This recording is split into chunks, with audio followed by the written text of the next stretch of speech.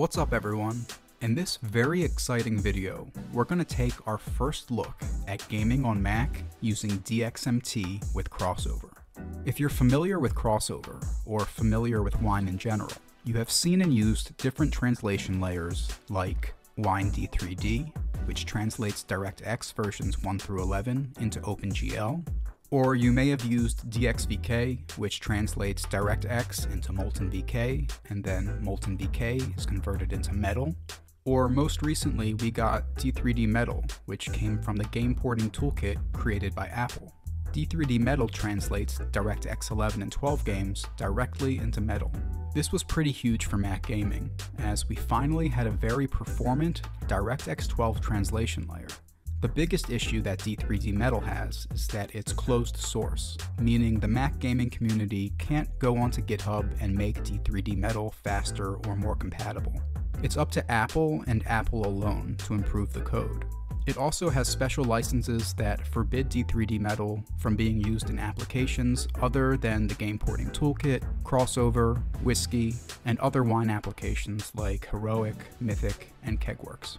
The majority of the Mac gaming videos posted on this channel are running using D3D Metal through CrossOver. But now, DXMT has joined the battle. DXMT skips the extra translation steps and translates DirectX 11 directly into Metal.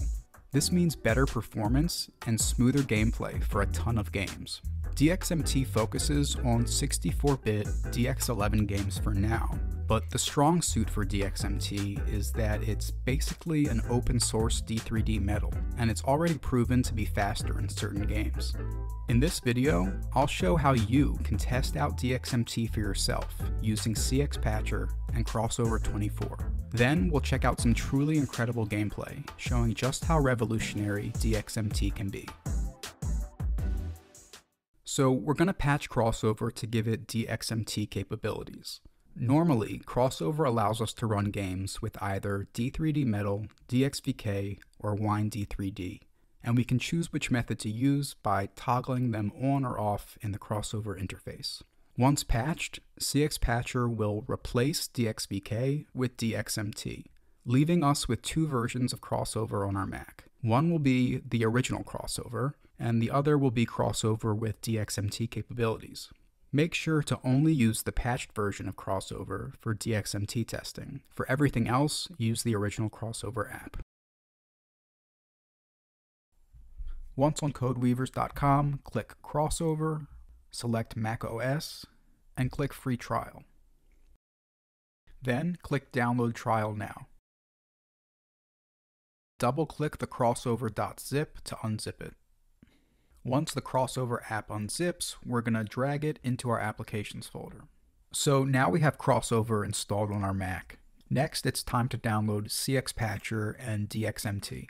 Click the CXPatcher link in this video's description, and it'll take you to Italomandara's GitHub page. We want to download the latest version that will allow us to use DXMT. As of recording this video, that's version 0.5.8 for CrossOver 24.0.5. So under the description, it says new experimental option to integrate DXMT courtesy of 3Shane, new MoltenVK build courtesy of Gcenx, and then it has instructions on how to integrate DXMT. It says, first of all, DXMT is in an alpha stage. It can be unstable and cause crashes. Use at your own risk. Then we have instructions. Basically, we need to download the DXMT build. Then we're going to unzip it. Once we unzip it, we should have a folder named build release or build. And then we're going to open CXPatcher, click on Advanced Options. There should be a toggle to install DXMT. It'll ask us to locate the DXMT folder that we just downloaded. And then we should be able to patch CrossOver to allow it to use DXMT. So at the bottom of this page, you can see the assets. We want cxpatcher.app.zip, so I'm going to click it to download. Next, we need to download DXMT, and in order to do that, we're going to have to make a GitHub account. So if you already have an account, you can click Sign In, or if you need to make a new account, click Sign Up. It'll ask for an email and for a password. I love cats. Then choose a username. Once we've made our GitHub page, we can click the download link for DXMT, which I included in this video's description. Okay, once our download is done, if we go to our downloads folder, I now have two zip files here. I have CXPatcher, so I'm going to double click that to unzip it. And then we have our DXMT file here, which is called artifacts release, and I'm going to double click that. Next, I'm going to right click CXPatcher and click open. If you get a warning that says CXPatcher not opened, click done, click on system settings, scroll down to privacy and security, scroll all the way down, and then where it says CXPatcher was blocked to protect your Mac, you can click open anyway. Once CXPatcher is open, we're going to need to type in the password, which is I will not ask code weavers for support or refund. Then press enter. So I'm following the instructions here. It says to click advanced options. Then I'm going to toggle on install DXMT. Click locate DXMT folder. The folder is located in my downloads folder, so I'm going to click downloads, and then I'm going to select the build release folder and click open. I want the metal HUD to always be up, so I'm going to toggle on metal HUD always on. So now we're ready to patch CrossOver. I'm going to exit out of the advanced settings.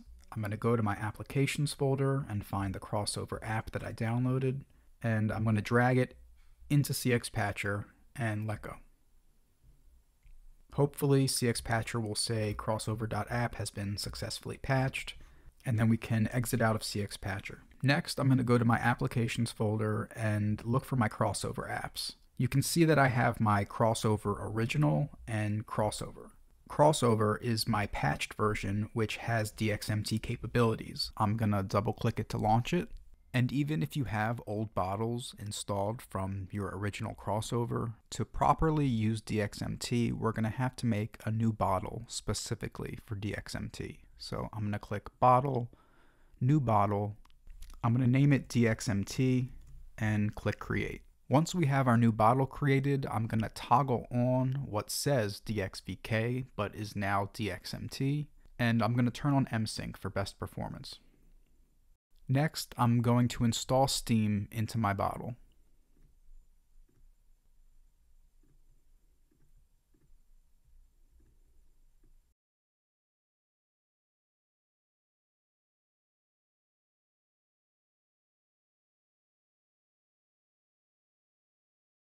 So once the Steam installation is complete, I'm going to double click Steam to launch it.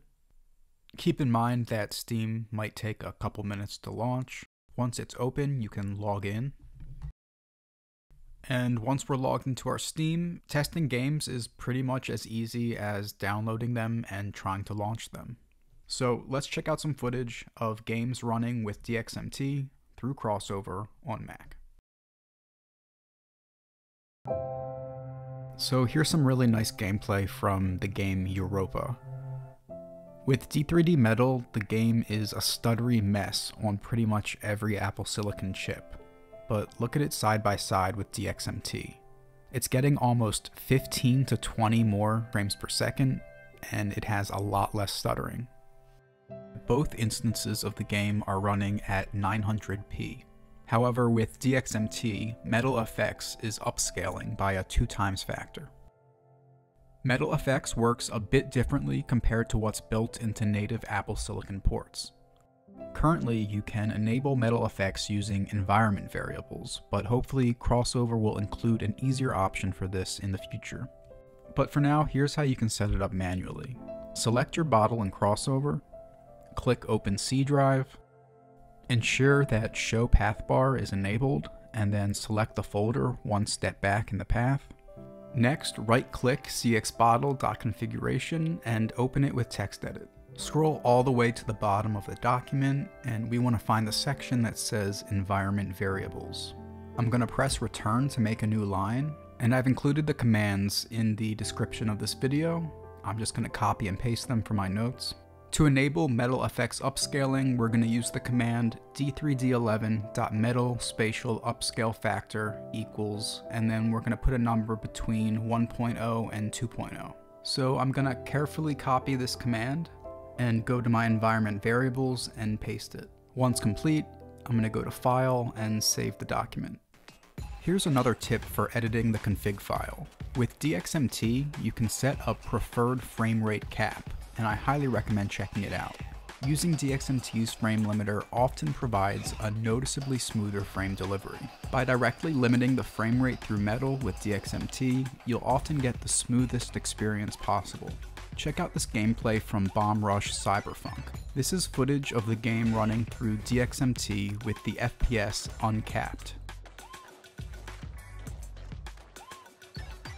Now, I'm going to add the environment variable DXMT config equals d3d11.preferred max frame rate, and I'm going to set it to equal 60. I'm going to copy the line and paste it into the CXBottle configuration file. So this is the same area in Bomb Rush, and look at how much smoother the line graph is. This is the M4 Mac Mini running the game with ultra graphics at 4K like a champ. I'll have to test out the Metal frame limiter more, but it really does seem to improve performance in quite a few games. This is gameplay from the game Paperclay, and is an example of the D3D Metal Slo-Mo bug that a lot of games made with Unity have. Pretty much, if you toggle VSync on in the game runs at a very slow pace. But here you can see that with DXMT, that's not a problem. You can turn VSync on or off, whatever you want, and the game will run at a normal speed. Here's some footage from Kenna Bridge of Spirits. I'm not going to do a side-by-side for this one, I just kind of want to admire how nice the game looks. It runs really smoothly through DXMT, and it's a great way to play the game.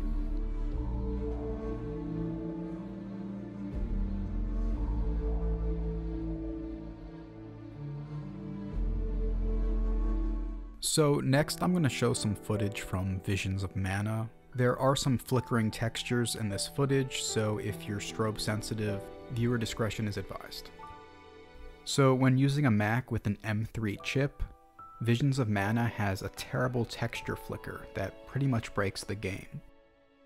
I loaded up the demo with DXMT and went to the same area, and that flickering is completely gone. This is Outer Wilds running on an M1 Pro. Notice how much more stable DXMT's frame rate is compared to D3D Metal.